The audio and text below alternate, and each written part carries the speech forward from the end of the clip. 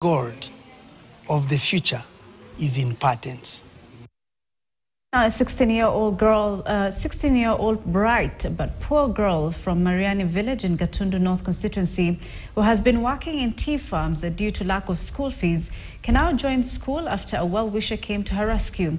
Sarah Kanali, who scored 299 marks in last year's KCPE, has been working as a casual laborer in tea farms within the village together with her mother, hoping to raise school fees required for her to join Form 1. The girl, who aspires to be a medical doctor, said that she will work hard until she achieves her dreams of freeing her single mother and siblings from the shackles of poverty.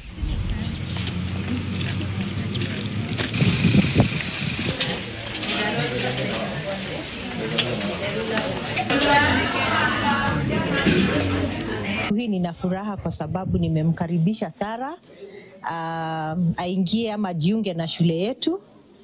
Ni shule ambayo atajisikia akiwa nyumbani. Sisi ni familia na vile vile tunaongozwa na maongozo ya kanisa ya Kikatoliki. Siku ya leo nimefurahi kwa sababu ya ile kampuni ya Imara Ranch Limited, kwa vile wamejitolea na wakanipata, wakasema ya kwamba watasomesha huyu msichana wangu kuanzia Form 1 mpaka Form 4, na nimefurahia sana na nashukuru sana. Nilipoenda nyumbani kwao tulipata ya kwamba ni msichana ametoka katika familia ambayo kidogo imefinyika, hawana uwezo, hawana nguvu, na yeye amelewa na mama yake pekee.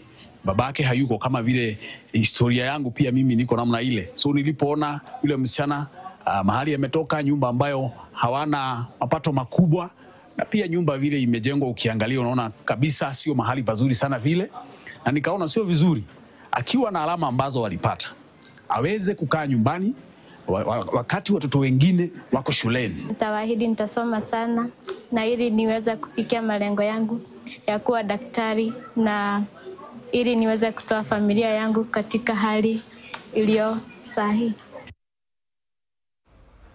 It is 5 weeks into the school term, and pupils in most schools in Tana Delta, Tana River County, are still struggling to settle down after the aftermath of the El Nino floods.